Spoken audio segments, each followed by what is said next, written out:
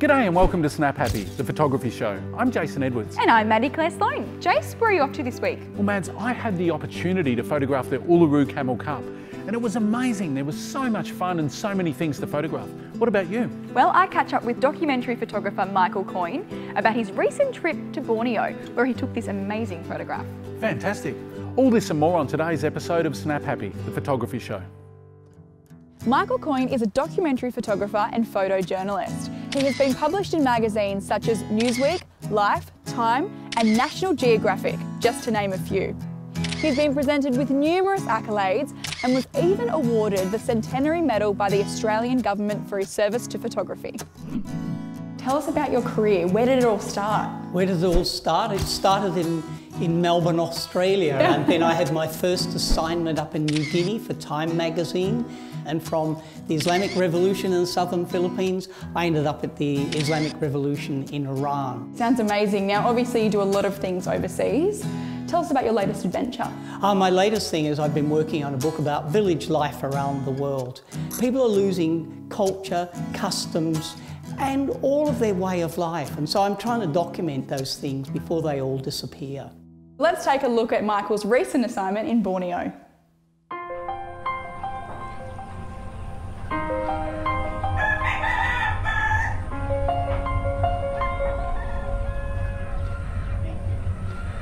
Photography is about reflection. It's not about recording. It's about showing what's going on. It's about telling people and bringing the viewer into the situation, taking them there. How amazing, huh? Very nice. Oh, very nice. It's also about narrative. It's about telling a story, about inviting the viewer into the story that you're telling.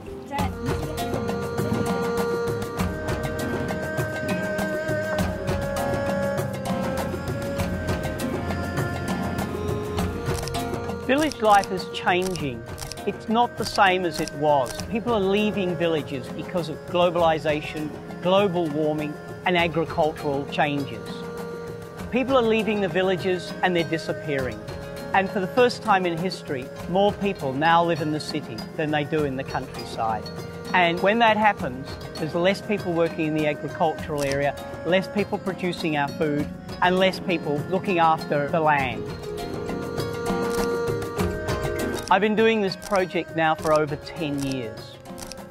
It takes a long time to organise, set up and shoot these images and to get to the villages. Basically, villages are the same. It's a group of people living together, sharing a community and sharing a language, sharing customs and sharing a culture. It's important to record what is happening in this way of life because for the first time it's changing so much that it will disappear and we will lose that whole way of life in humanity. People have to leave their villages to earn a living and they send the money back sometimes or they don't come back at all. And then in some villages I've visited, they've just been old people living there because the young have gone because there's no opportunity for them in those places. And I've been trying to document all of these changes and showing it in many ways, and in many ways it affects villages. I've photographed people who are farmers who are struggling, people who are being forced out of villages, people who are being forced into villages. And showing what happens when the community is still there and working together, or when the communities disintegrate. I've seen how a community keeps itself together by living together and sharing with one another. It's like a giant family. 3 o'clock in the afternoon. In the morning, it's really important doing the sort of work that I do to be able to connect with people, to actually like people, which I do. I love working with people. I can't speak many languages, and those that I can speak, I can only speak a few words or phrases. Absolutely beautiful. You might not understand their culture, you might not agree with what they're doing, but to like them and connect with them is terribly important when doing this work. With all the travel that I do and the places I go and the different cultures I see, I like to take a minimum amount of equipment. And I find that working with a small camera body and an f2 23mm lens suits me perfectly. It's light, it's easy to work with, and I know I'm going to get the quality that I need. It's just the sort of lens that I can work with people, and photographing people is what my job is about. I don't know how long this will take me, but I think it's important enough to continue the project, to spend the time with the people, to actually end up with a documentation of a part of history that is disappearing slowly. The Heart Project is all about helping people through challenges using photography and compositing to do that. We have a team of compositors, photographers that create imagery for people to free them from their restrictions, free them from their challenges. They might be kids that can't walk, that can't speak, they might be adults that are quadriplegics, but it's really about bringing hope and joy to people through photography. We had a retreat, it was called the Refocus Retreat, and at this retreat we did a live Heart Project shoot with a couple of girls that have been sick. Thankfully they're well now. They journeyed through having leukemia. We created a book for them which tells of their story and their journey, but they journey into a magical fantasy land, and this fantasy land helps them to realise that doctors and nurses and the hospital are there to help them and not to be scared. So the idea of this book is to actually help people and children all around the world if they have to face the same thing. And each of the team members is creating a page each, so it really is a collaborative effort. It's really important to me to photograph with the Wacom tablet, my Mobile Studio Pro, and tether to it so that when I'm photographing we can actually test all of the photos out and make sure they fit. I could not do what I do without a tablet, without a pen, you know, with a mouse. There's such fine detail that goes into it, so many layers, so much editing, cutting out around a subject and, you know, making sure that they look like they're in the scene. So I love this tablet because I can actually go anywhere with it. I sit in cafes, I sit in bed with it, in planes. The kind of work that I do, I know there are people that try and do it with a mouse and they struggle. When you're working so finely for such a long period of time, you can get a very sore hand with a mouse. You know, can you use it for a long period of time and not get tired? So for this front page image, the tree with the heart, I wanted the girls to really look like they're sitting in the tree. And after we've photographed them sitting in the seat in the right angle, I've put them in. I've used some controls like puppet warp so I can bend them in the direction that I want. Really, really cool feature. But just adding light and shade and shadow and making it look like they're embedded into the scene. So painting all of that in. You can't just cut someone out and stick them in. It just doesn't look right. So there is a lot that goes into this kind of work, and so I've just worked through all of those steps to create that magical looking light and make them look like they're asleep in the tree, and it's really very cute. Every time I present the finished image to that family, just the joy on their faces and the amazement, it just makes it all worthwhile, and you know, you realise that photography can actually make a difference.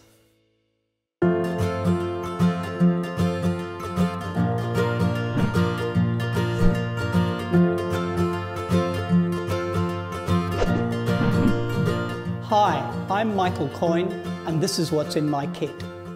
I always travel with a Fuji X Pro 2 and a 23mm lens. When I'm working, I like to work as light as possible, as little amount of camera gear as possible. So the still photography that I do is always shot on this camera with one lens. Now when I'm shooting video projects, I shoot with the X-T2 with a 18 to 55mm lens. Again, it's small, but the lenses are sharp, the bodies are easy to work with and quick.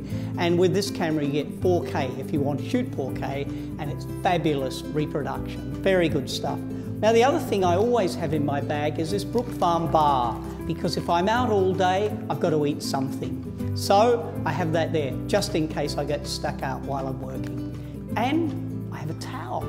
Usually I have the towel around my neck. I have the towel around my neck to make sure perspiration doesn't get on my camera. Then I take the towel. I fold the towel over, put it down carefully, balance the camera on the towel, and then I have a tripod. And when I'm shooting video, the video's still, because one of the important things for shooting video is keep the camera very still. I'm Michael Coyne, and that's what's in my kit.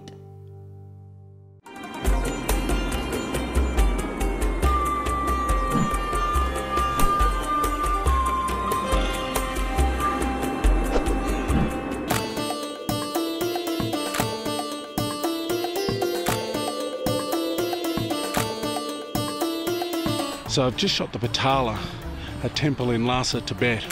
It's one of the most sacred sites here, and I turned up to shoot the dawn. Unfortunately, I completely and utterly underestimated the Chinese photo tour. And although I was here early, there was about 150 people here earlier than me. So it was my first experience of a Chinese media scrum, of which it's very, very difficult to compete with.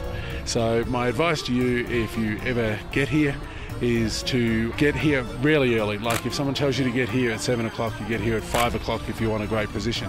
I still got a few frames, but you know, not what I'd hope with a time lapse.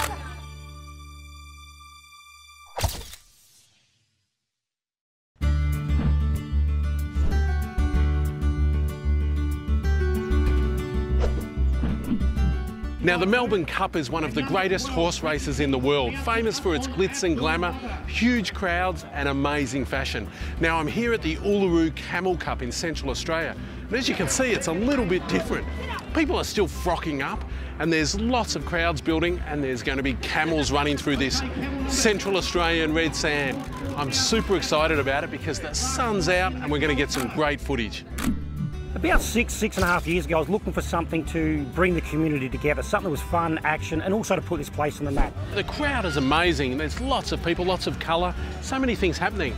What can we expect to see here? Well, it's only going to get bigger and better as the day goes. We start the day with qualifying heats. Camels have to qualify to get into the cup. And there's a bit of money floating around because last night we had the Calcutta down at the local hotel, and that's where we auction off all the camels, and 20,650 is in the kitty. So the winning camel today has got a chance of picking up over $10,000 to take home. There's games here for the kids there, there's fashions of the field, there's joy flights with the helicopters, and the highlight is the way we finish off during the night. We finish about 2 o'clock in the morning with the Outback Frock Up and Rock Up Bowl. Oh, fantastic. Mickey, mate, you rode Abdul, one of the favourites in the Uluru Camel Cup today. How did that go for you? Oh, exciting. I've been waiting since last year to race these guys. A couple of new wild cards there, and they're brand new to the races, but they're just as fun to ride than all the other camels, actually. Yeah. What's it like riding on top of a camel? I mean, they're enormous animals, much bigger than horses. Yeah, it's much taller than a horse, yeah. So you got longer to fall if you come off one of them. I just love that adrenaline rush, really, excitement. It's not about winning or losing, it's about having fun out here. Yeah, that's good. And enjoying it. So the first race happened and we almost missed the action. Everything happened just so fast. I'm in position a little bit earlier this time and I'm going to shoot the start of the race. Now that means I want to have a really fast shutter speed. Now you can see the lights up, it's pretty glary. So I'm also using a flash and I'm going to pop a little bit of fill flash into the scene as the camels run past. So I missed it again, absolutely missed it again. I was getting ready, checking my settings, bang, and it was all off. Thank God there's more races.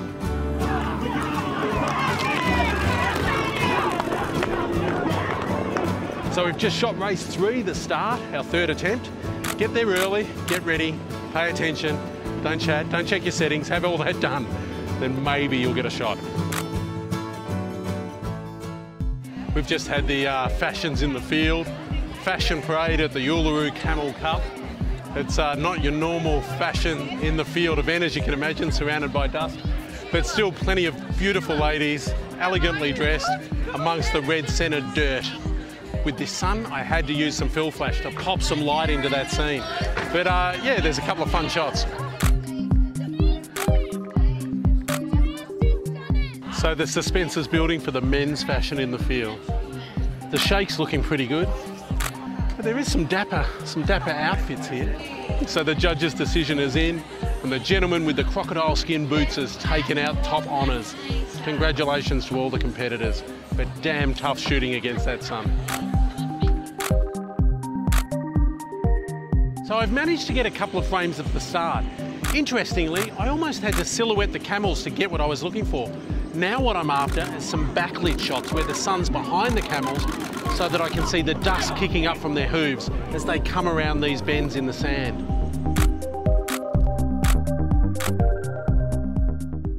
The time has come for the main event, the Uluru Camel Cup. Anticipation mounts and the police are in position to clock the speed of the winning camel. I've positioned myself just behind the finish line to capture the final action of the day.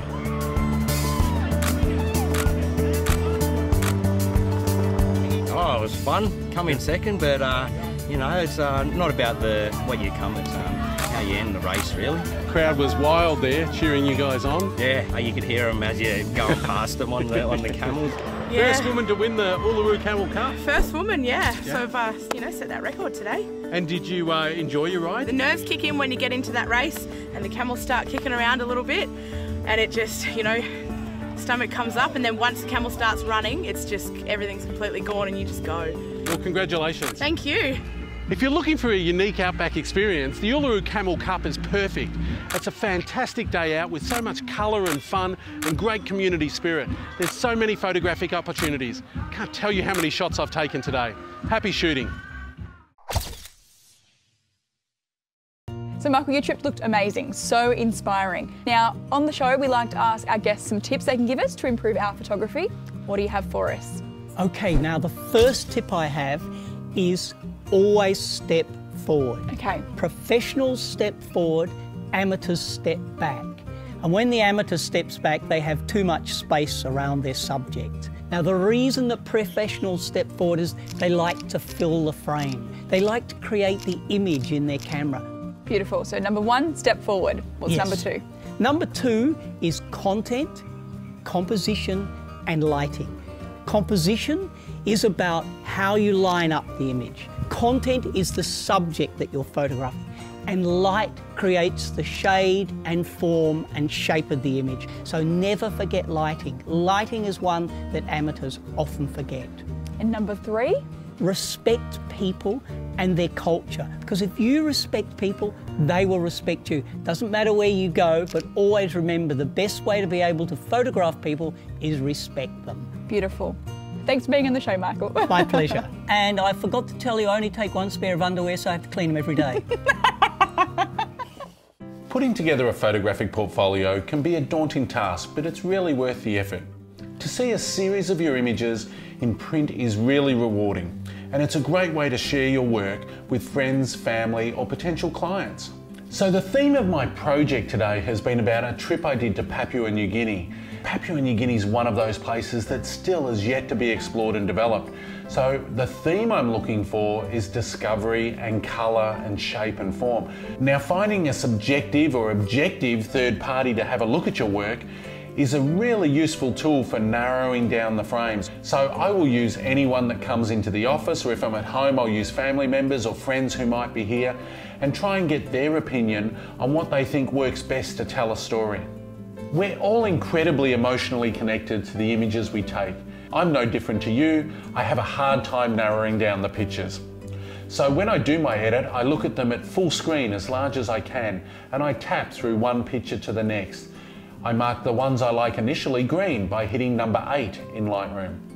Then for my next round of edit, I cull them down and I go to number 6, which is red. And then my final selects, which are exported, are blue, which is number 9. And that gives me my tightest edit for the pictures that I like to use in my book project.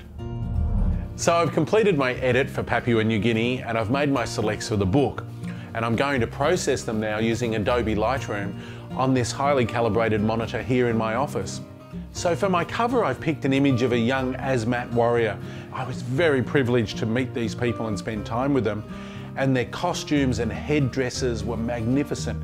So what I'm going to do is make sure that I don't lose any of that rich detail in his skin tones and also in the feathers. So I'm going to do that by checking where my black and white points are. So that means where do my shadows begin and where do my highlights begin, so that I don't lose any of the detail. This is really important to learn how to do it.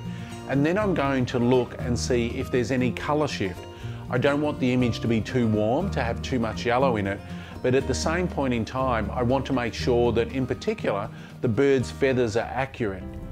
Now that I've selected the images and processed them, the next step is to design the layout of my book.